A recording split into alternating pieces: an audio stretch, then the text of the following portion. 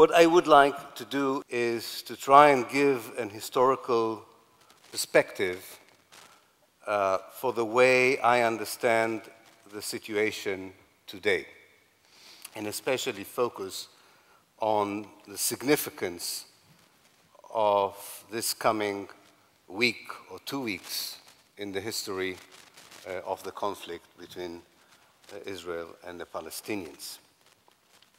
My own feelings, and maybe some of you have read 1 or 2 pieces I have written on this, my own feeling is that whatever happens in the United Nations is the final accord in the history of the external and an internal attempt to partition Palestine into an Arab and Jewish state.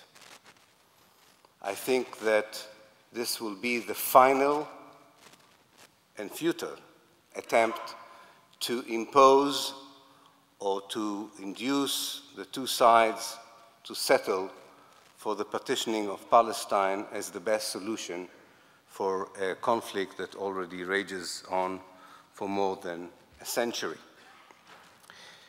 And the reason I say this has to do with my own historical research. I'm a historian by profession. I'm also an activist, but I fuse the 2 together. The historical research feeds my political analysis, and whenever I'm stuck with my political analysis, I go back to history. And I think that what I would like to do more than anything else is to go back to the origins of the present peace process, which I think is coming to an end in the next year or so. The moment of birth for the present peace process, the one which involves strongly the Americans as the main peace mediators, and involved also other Western countries and some Arab states, and a certain pragmatic Palestinian leadership. This particular process started in around 1970. Up to 1970, or let's say between 1948 and 1970, there was no serious attempt by Western powers or the United Nations to push forward a solution between Israel and the Palestinians or Israel and the Arab states, for various reasons to which I will not go in. But what is important is that peace as an objective of the international community and of the regional actors appears on the map after the June '67 war, and is very much dominated by 2 actors, one local, which is Israel, and the other international, which is the United States. I'm not saying that there were no other actors involved in articulating the guidelines for the peace process, or there were no other states or agencies that were involved in the act of mediation. But basically, the show was run by Americans and Israelis, as it still is until today. The peace process had 3 basic guidelines, which I think are falling in front of our eyes into an abyss, and I don't think they will ever make it the way back. The first principle was that anything that happened before 1967 is not relevant for a solution between the Israelis and the Palestinians.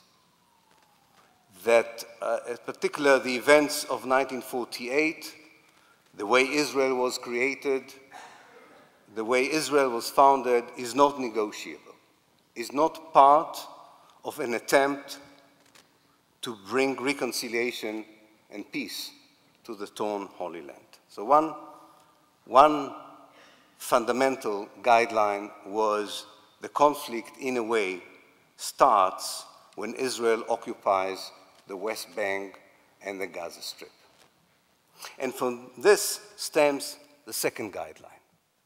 The second guideline is that Palestine as people knew it in 1970, really means only the West Bank and the Gaza Strip, which, as you know, is 22% of historical Palestine.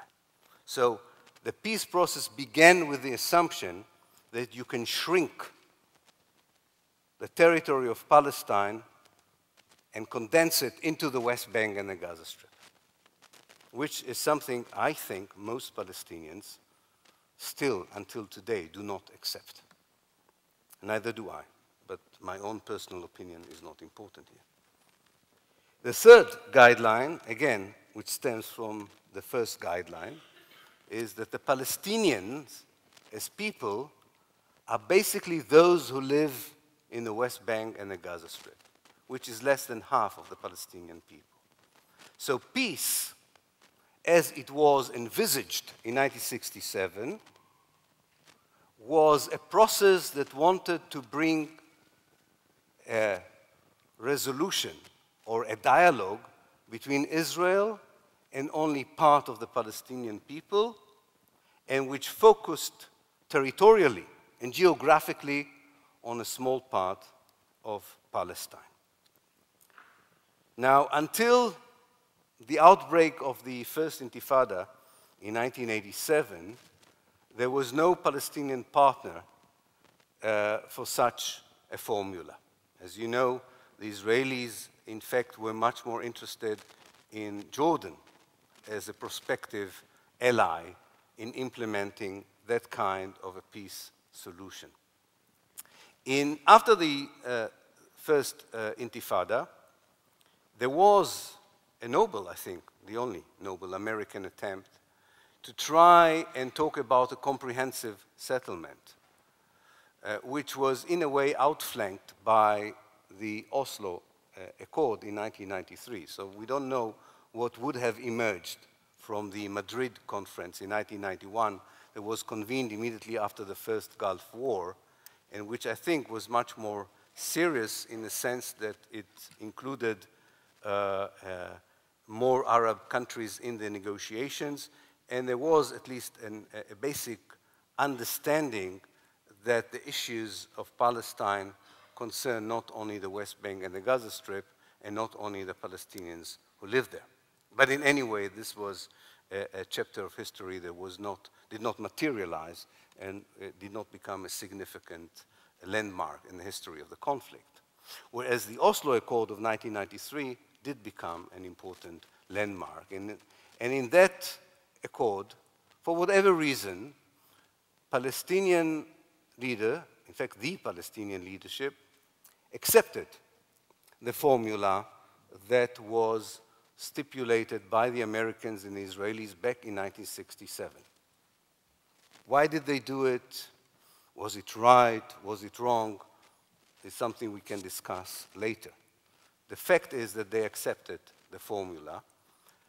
They claim, especially if you read some of the memoirs of Palestinian politicians who participated in the early attempts to conclude the Oslo Accord, they actually believed that accepting the formula of no history, if you want, to the conflict, only the West Bank and the Gaza Strip as the future territory, and only the Palestinians who live there as the future people of Palestine, that they accepted it as only a temporary step towards a more general discussion of what they call the final settlement.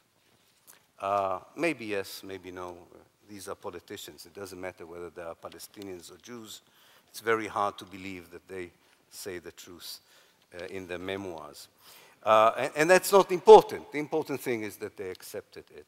Now, interestingly, while they were talking with the Israelis in Oslo about the implementation of these three guidelines, the reality on the ground began to distance itself, if one can use this phrase, began to distance itself from what was talked about in Oslo or around the negotiation table. And this is a phenomenon that I think is going to come to a peak, in a way, with the United Nations, the prospective United Nations resolution. while the Israelis and the Palestinians negotiated what kind of Palestinian presence would be there on the West Bank and the Gaza Strip, the Israeli government began a series of unilateral policies and action that were very typical to the Jewish state to make sure that certain facts are being established on the ground so that when and if there is a final kind of settlement for the Arab-Israeli conflict, there are already some irreversible facts that cannot be negotiated. And it's not surprising. If you convince the Palestinians, or at least certain Palestinians, that everything that happened before '67 is not negotiable, you can convince them later on that everything that Israel did between 1993 and until the final phase of the negotiation is also irreversible. For instance, Greater Jerusalem gradually was annexed to Israel. Now, Greater Jerusalem is an interesting amoeba.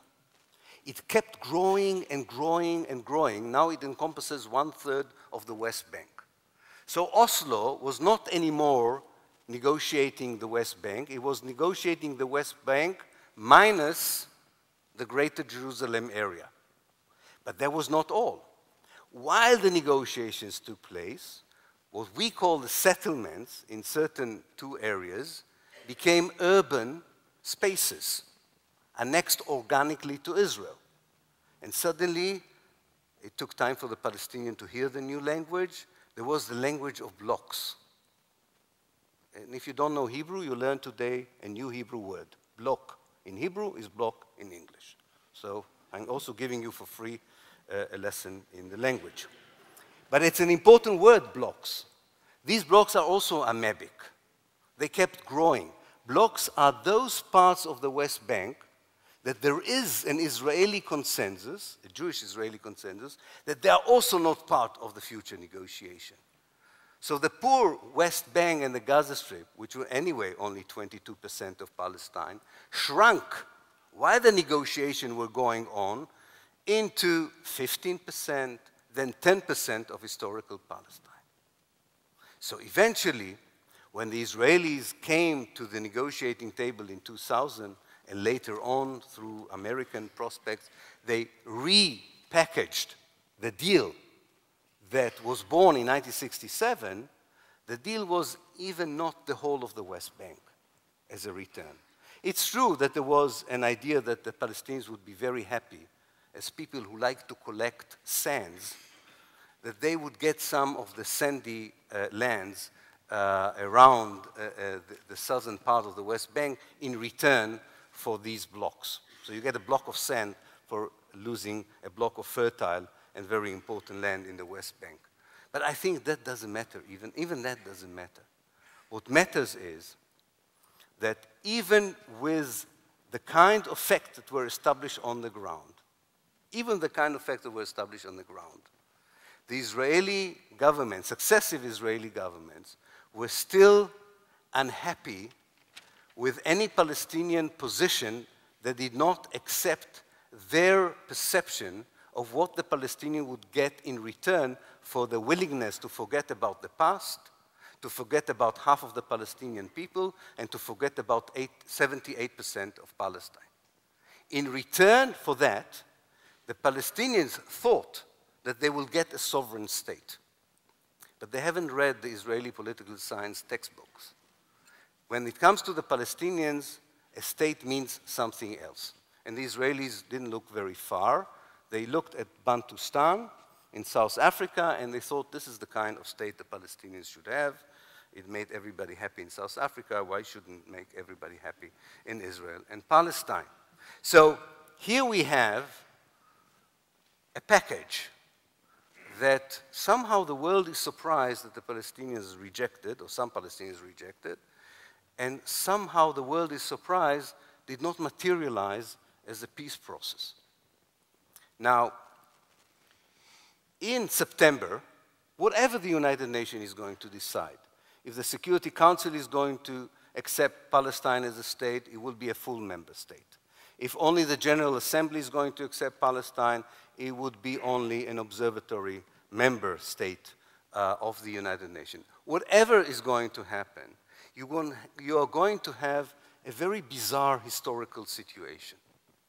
You will have the whole Western world supporting the idea of a two-state solution, an independent Palestine. You will have most of the United Nations members, and maybe the organization itself, supporting the idea. You will have Israeli politicians from left to right who say that they support the idea of a two-state solution. Probably all around the world, people would say, this is it. The world is supporting it, the region is supporting it, and most of the Israeli Jews support it. And yet, on the ground, we were never further from any statehood as we are in 2011. The way the Israeli control, or the metrics of Israeli control, in the West Bank, and the way that the Gaza Strip is treated as a ghetto, means that never would a declaration of a state sound as hollow and insignificant and totally irrelevant as the September declaration of a Palestinian statehood. It's just amazing. I was looking at history books to see if there was something in the modern history, at least, that I could bring as an equivalent to explain the kind of absurd, the theater of absurd that we are invited to watch, both in the United Nations and on the ground. That means, for me as an historian, that if a representation of a reality, if a discourse about a reality, a conversation about a reality, has nothing to do with the reality on the ground, it is the reality that wins over, not the conversation. And we will have to change the conversation. The conversation on Israel and Palestine would have to change. The way Israelis and Jews live together in the whole of what used to be historical Palestine, between the Mediterranean and the River Jordan, means that we have to reformulate the relationship between Arabs and Jews in that state on an equal basis, with equal rights, equal human rights, and equal civil rights, something the two-state solution never granted them.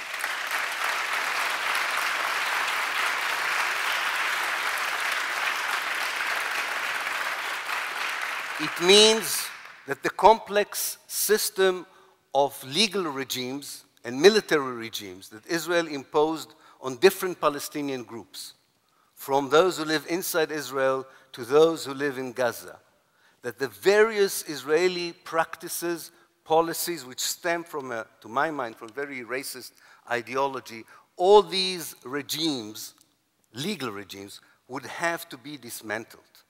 Whether it's a two-state solution, a three-state solution, or a one-state solution. And finally, and this will be very difficult for the Israelis, but they will have to change the ideological infrastructure of the Jewish state. You cannot have, in 2011, in the midst of the Arab world, a state that is based on a racist ideology. This is not going to work.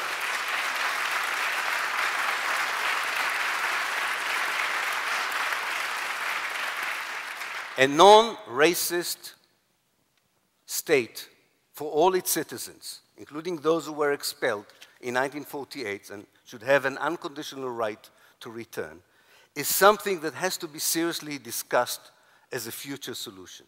Now, I know that this sounds utopia to many people, and other people would say this is not feasible, this is not possible.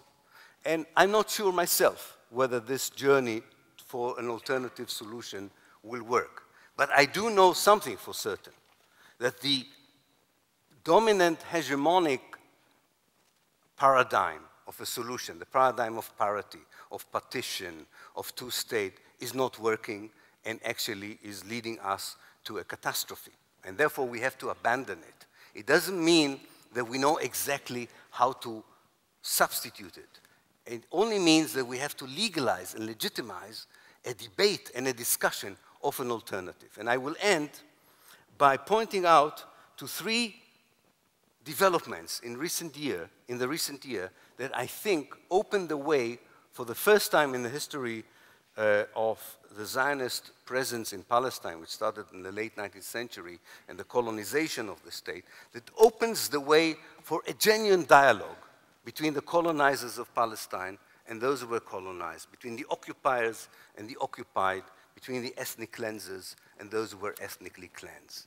And this is the dictionary we should use, by the way, when we bury the two-state solution, we should bury also, as we do in Native American rights and other ancient rights, we should bury with the two-state solution also the old dictionaries of the paradigm of parity and all that goes on with it. And the three processes in the last year which I think open the way for a genuine dialogue are the following. One is the Arab Spring, for a better word. Not that I will attempt here, and nobody should attempt, to predict exactly how it's going to evolve. Not that I have any better idea than you do whether it's going to fully succeed or not. Nobody knows, and probably in some countries it will develop better than others. But one thing is very clear from recent events in the Arab world, and this is that democracy for the people of Syria, of Lebanon, of Jordan, of Egypt, faraway Arab countries such as Tunisia and Morocco. Democracy, I'm finishing with this 3 points. Democracy means a change of policy towards Israel. Corruption means continuing to be complacent and indifferent towards the plight of the Palestinians. So the Israelis, whether they like it or not, are going to face an Arab world that the more democratic it becomes, the more it would demand Israel to make genuine changes if it wants to be accepted in the neighborhood into which it came uninvited in the late 19th century. The second, and I'll do it quickly, is the mass movement of protest in Israel. This is an interesting mass movement because in order to keep the movement as massive as possible, the occupation is not mentioned. The Palestinians are not mentioned. That's the only way you can get a mass movement in Israel, by sort of saying that you don't mention anything that goes on in the West Bank or the Gaza Strip and so on. However, this mass movement of protest has shown a distrust in the political elite, in the media, in the narratives that have been concocted and been constructed by the powers that be. And this healthy skepticism may lead the Israelis also to be doubtful about what they have been told about security, existence, the Arab-Israeli conflict, and Palestine. And finally, the Palestinians have opted this year, and even before that year, to allow the civil society to push forward the struggle, a popular struggle, mainly a non-violent struggle, through the campaign of the boycott and divestment and sanctions, through the civil disobedience that we are seeing more and more inside Israel and in the occupied territories. The non-violent massive movement of the Palestinians is going to bring the conflict between Israel and Palestine to its basic departure point. It is not about land, and it's not about geography. It's about human rights and civil rights. And when you have an armed struggle, when you have bombs, when you have all kinds of other things associated, you sometimes forget it. But this September, what is important is not the United Nations. What is important is that both the Arab world, the progressive Jewish communities around the world, the Western society, and the progressive people of Israel and Palestine are saying the issue in Palestine was and is human rights and civil rights, which are systematically being violated by Israel since its foundation. And the only way forward for peace and reconciliation is to find a solution that allows people to live as equal between the River Jordan and the Mediterranean. Thank you. Since I teach courses that often don't display the better angels of humanity about genocide, the Holocaust, the Arab-Israeli conflict, I have a habit of beginning my class discussions with a stab at humor, which almost always, in an uncanny way, involves gallows humor.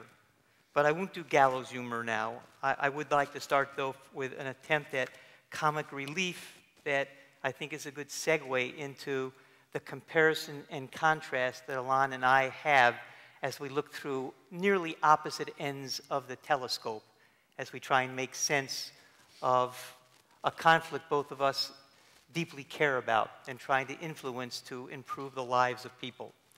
This involves an unlikely Yeshiva University attempt to form a rowing team. Turns out that Yeshiva University is not very athletically inclined, and they're on the Hudson working day and night, and it turns out in intramural competition between themselves, they still finish dead last. So the Rosh Yeshiva, the head of Yeshiva University, finally decides to deploy Yankel. Yankel's a very observant Jew in both meanings of the word. He both is religious, Orthodox, and he also has great insights, and he has better than 20/20 vision. So he's situated himself on the bulrushes of the Charles River. And he is going to be watching like a hawk what Harvard does to be able to every year, every decade, finish first or second or third nationally. Trophies enviously sit on the walls. And so Yankel does, after schlepping down to Harvard, after 6 days, less than God took, he calls up the Rosh Yeshiva and says, I've got it. I understand what the trick is. Waiting with bated breath, everyone waits for Yankel to return. He enters, and they say, so what is it? Tell us, Yankel, what is the trick? And he said, we should have 8 guys rowing and only 1 guy shouting.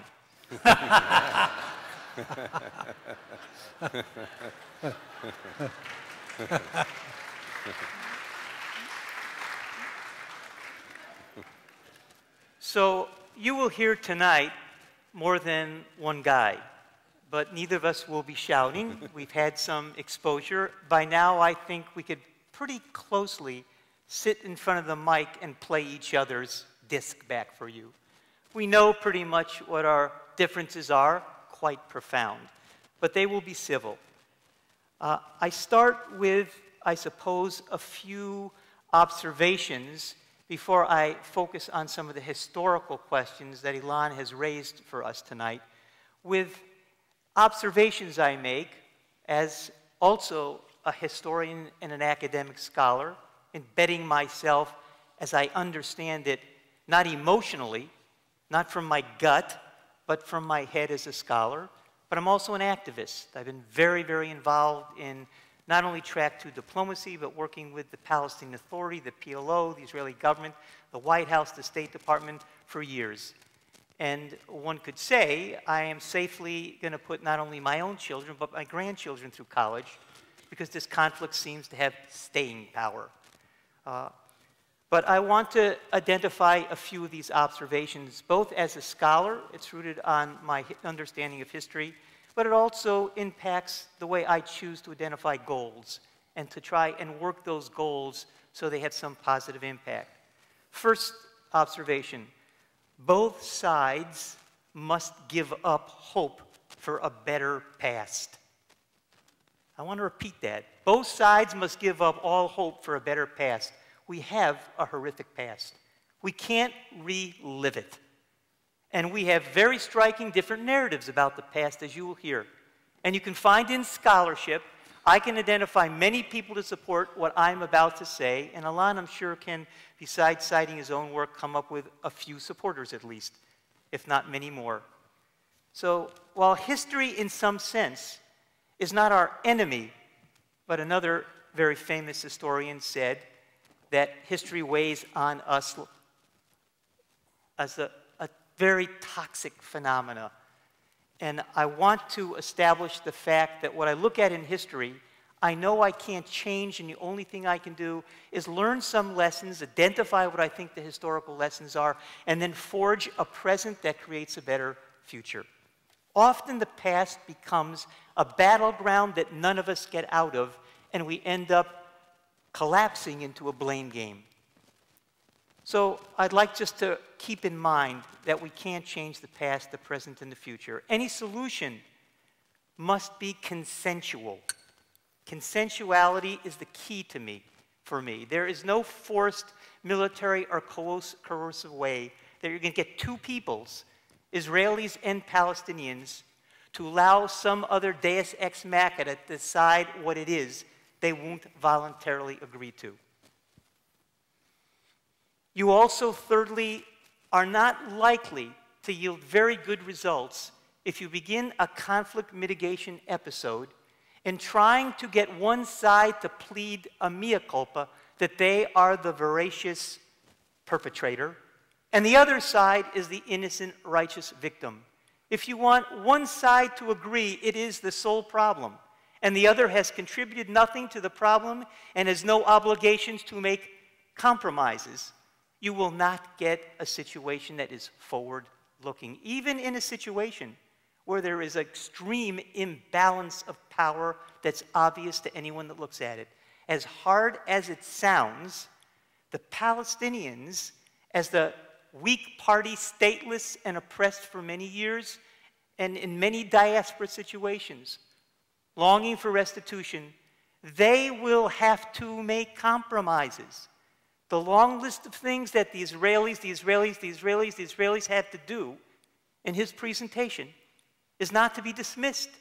The Israelis have utterly painful compromises they will have to make with courageous leadership and a population that goes along.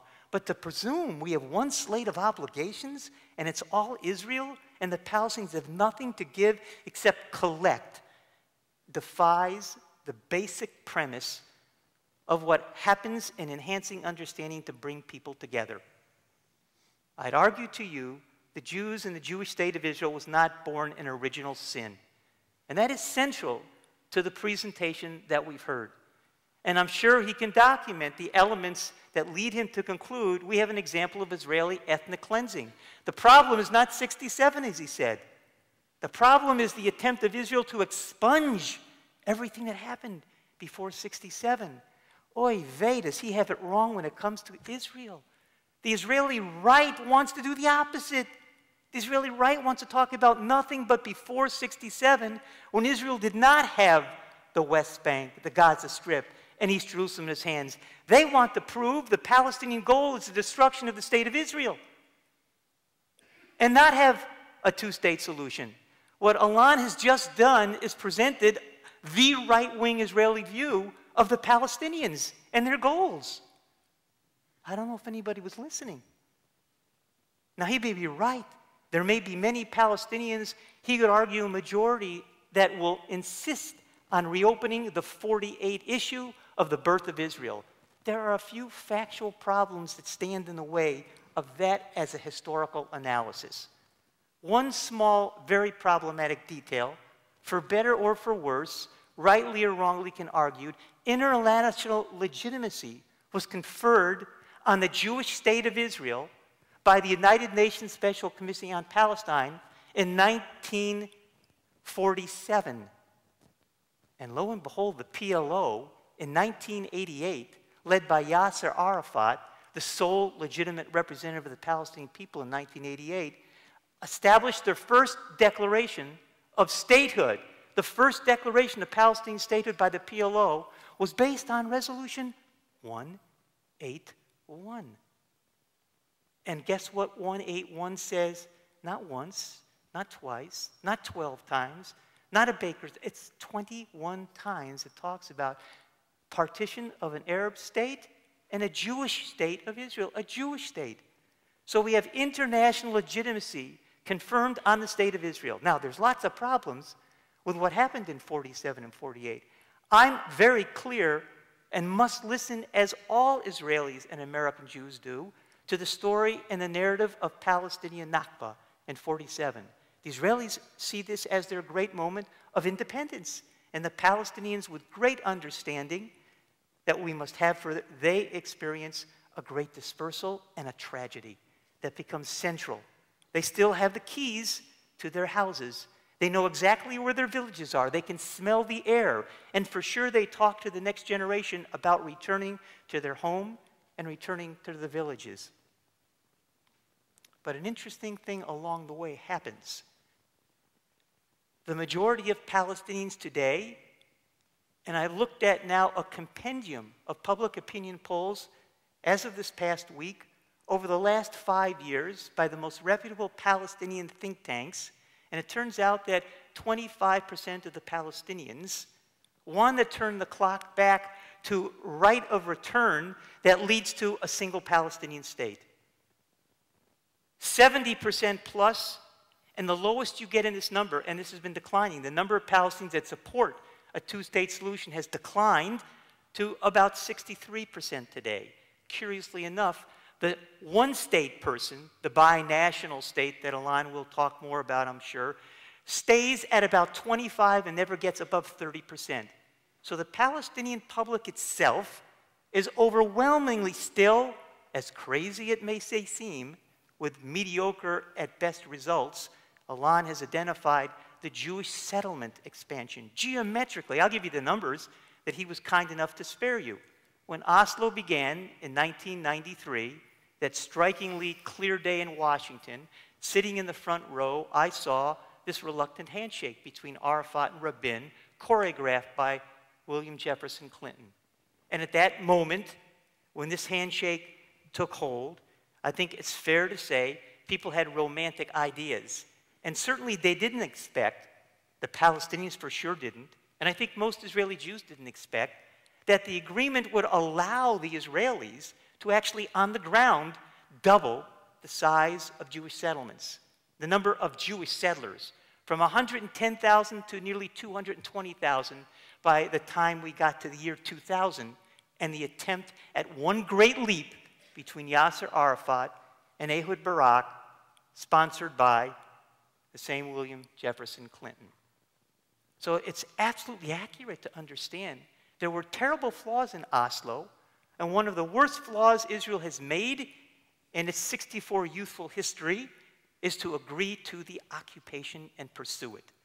This is certainly a potential prescription of suicide through annexation, debasing the Israeli Jewish public, spending billions of dollars on an enterprise that should be spent within the Green Line, if you will, for equity between Jews and Palestinian citizens of the State of Israel, to go to poor neighborhoods that people would need to deal with the inequities within the Israeli society. This was a, I think, foolhardy and extremely costly venture that's redounded to the misery of everyone, including the Israeli public. So I have no doubt he's right about the enterprise of the settlements being a problem, and the Israelis face an SOS. It's either security or settlements. They can't have security through settlements. I focus on security because I believe the Jewish state of Israel will not lose its international legitimacy, even in the current moment of growing isolation, because there are reasons why the United Nations and the international community recognized a Jewish state of Israel in 1948. 47 at UNISCOPE, the United States Special Committee in Palestine, and then later, officially in 1949. I think we'll talk much more about this in our question and answer period. I don't mean to close all the doors as an absolutist here, but I feel compelled to clarify a different historical set of reference points. And about the refugees, two strategic things are important that ought to be kept in mind as facts, small facts, that make it a much more complicated game.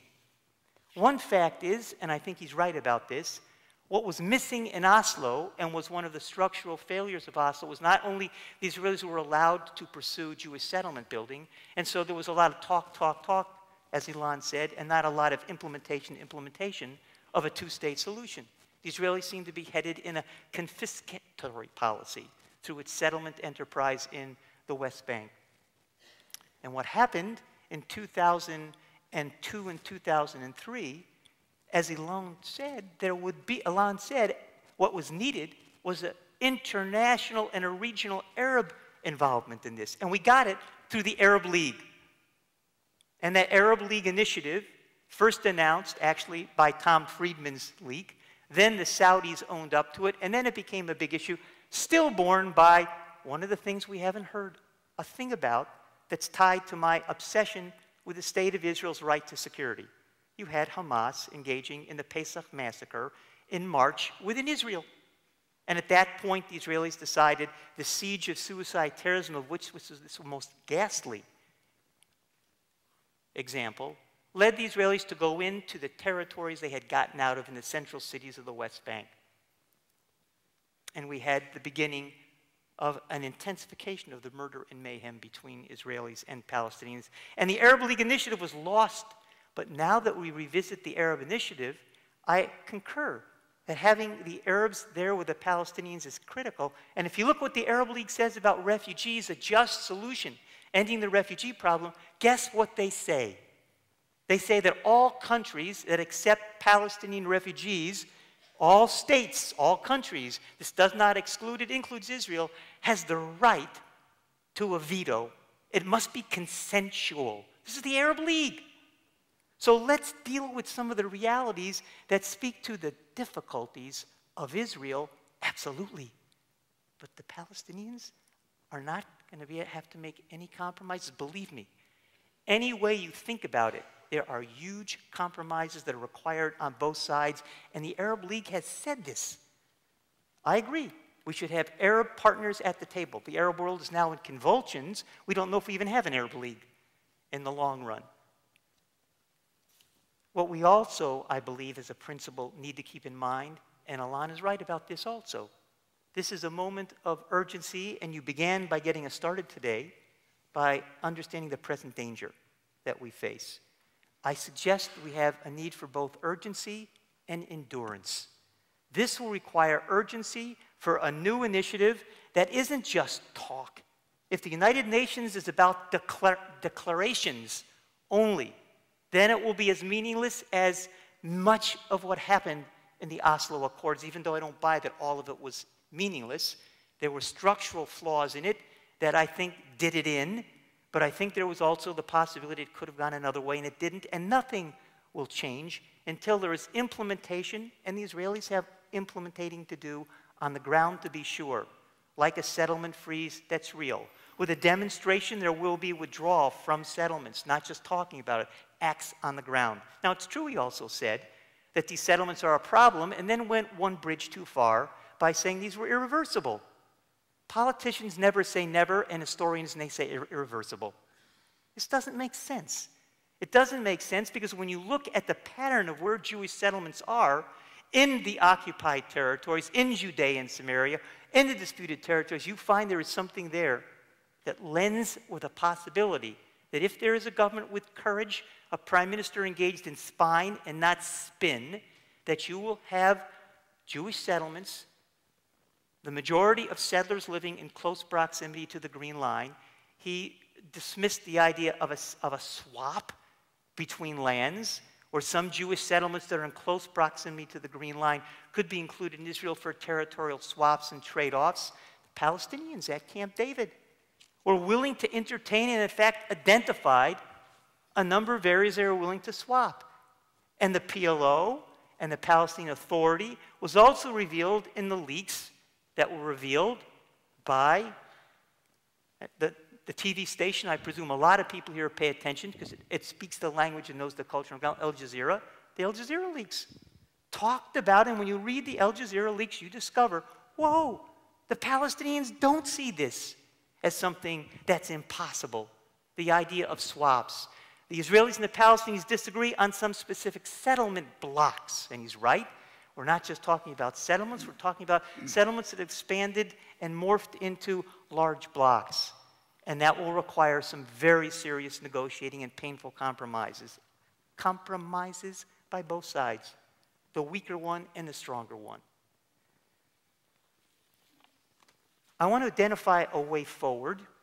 He had 3 different areas that he talked about that were guides, and he also ended with 3 different hopeful points of what needs to be done.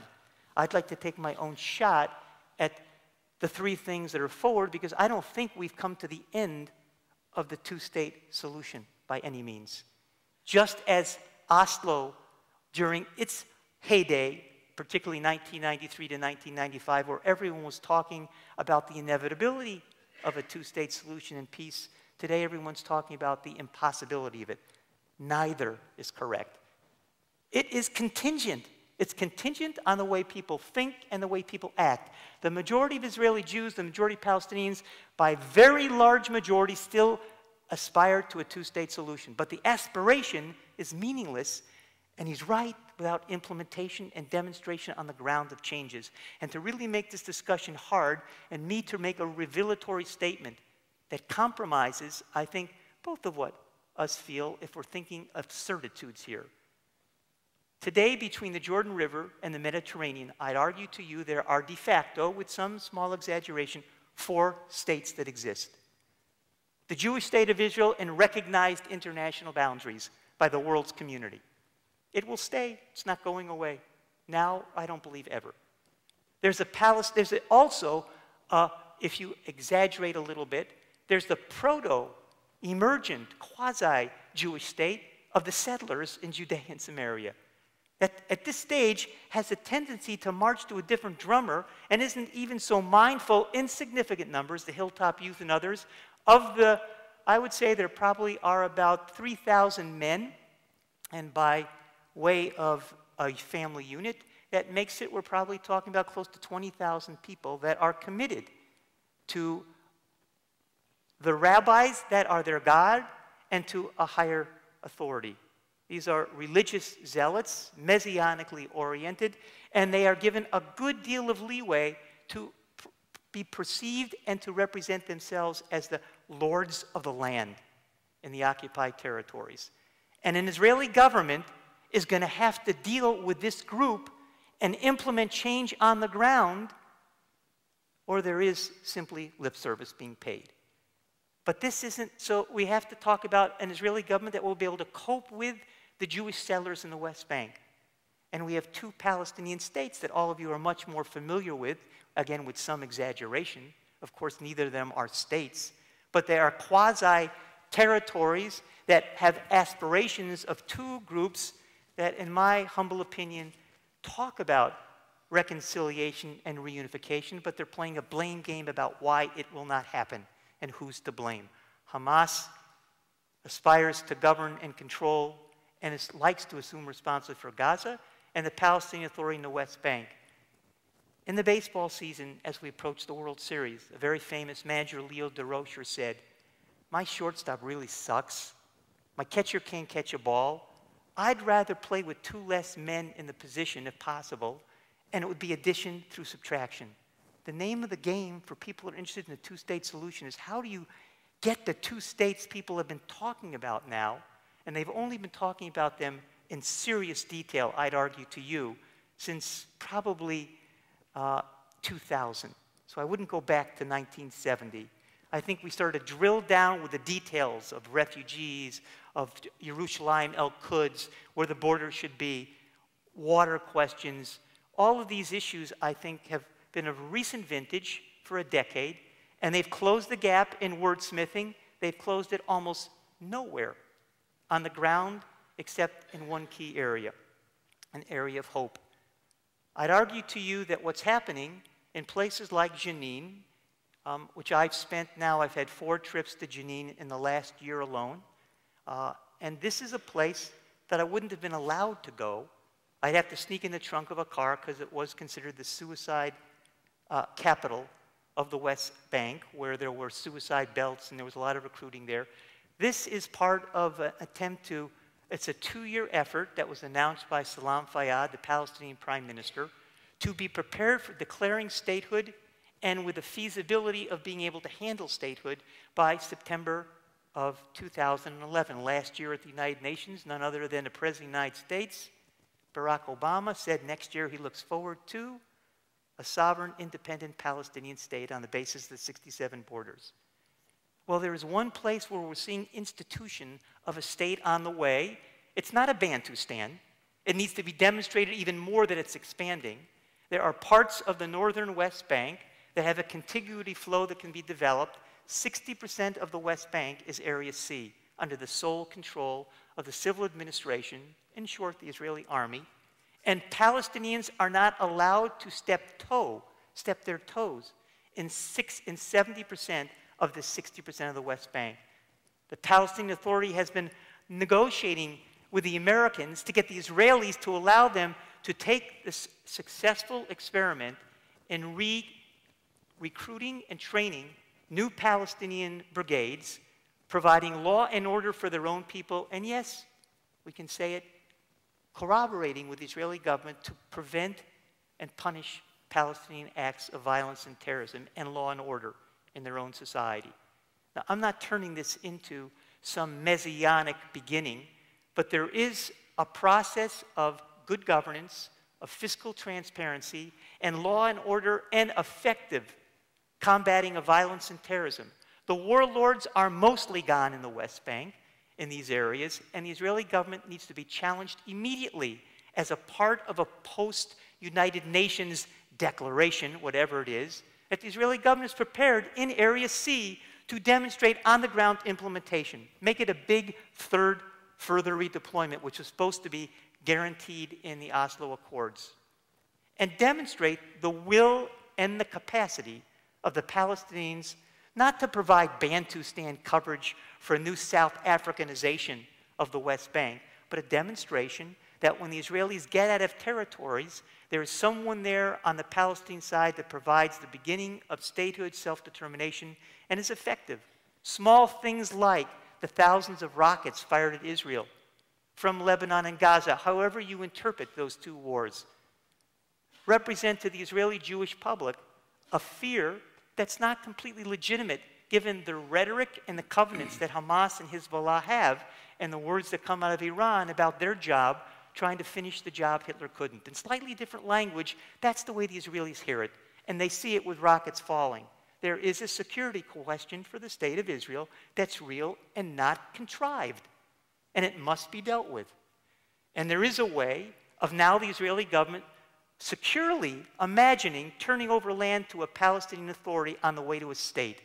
And there is a big chunk of land there for the Americans and the United Nations to negotiate, and I think positive pressure on the Israelis and the Palestinians to make a deal happen. There's good news if you're an American Jew, if you're a Palestinian, go to not only to Jenin, go to the northern Galilee, just to the north of where Jenin is, and you'll see a Jewish mayor, former general, and a Palestinian citizen of Israel who's the deputy mayor. And you'll see Jewish kids and Israeli kids in large numbers learning each other's language. And while the rest of Israel seems like it is in a crisis on how they handle the Palestinian citizens of Israel and move it towards fairness and equality, go to visit Jenin and then take a hop skip to that place in Israel, and you will see an experiment that's a triangular, powerful, compelling message.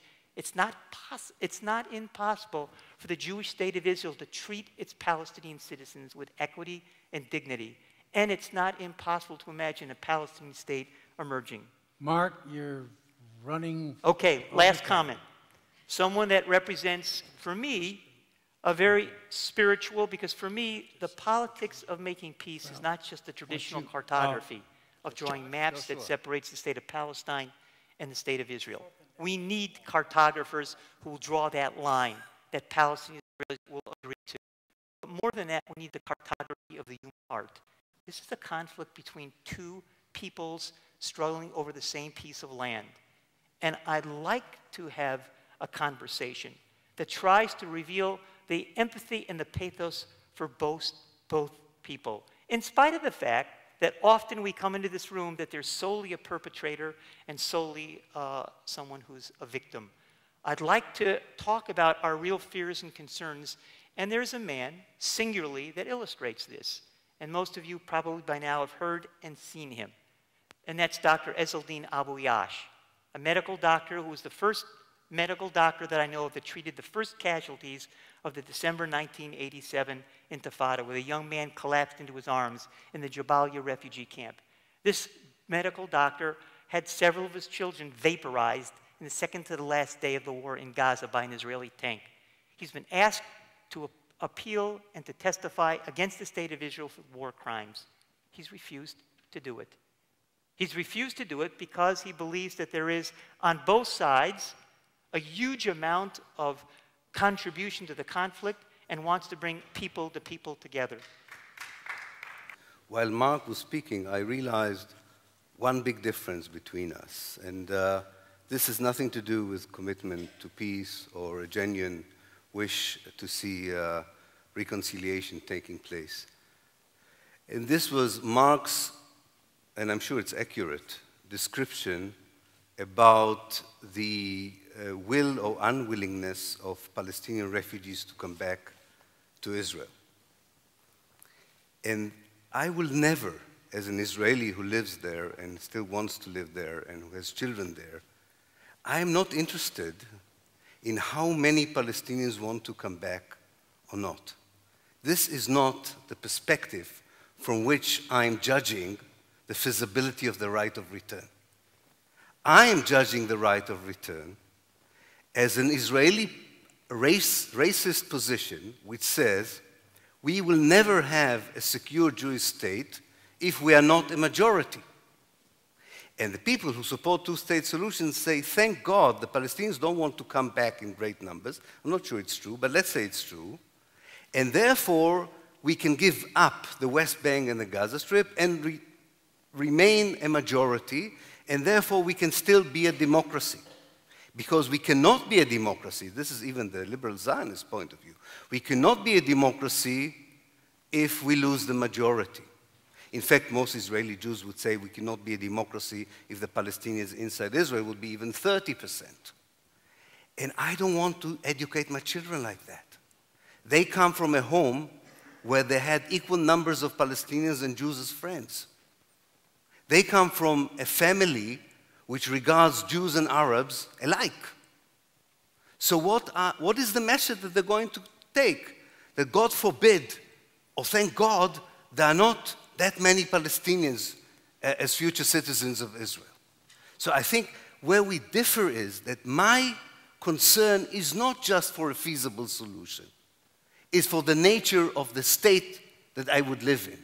I have much more in common with my friend Mahmoud Yazbak in Nazareth and my friends in Jenin than from any Jew from Brooklyn.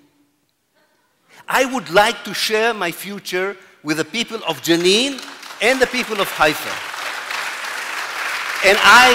And if the people of Haifa, who used to live in Haifa, want to come back, if it's 10% of 100%, I want them to come back.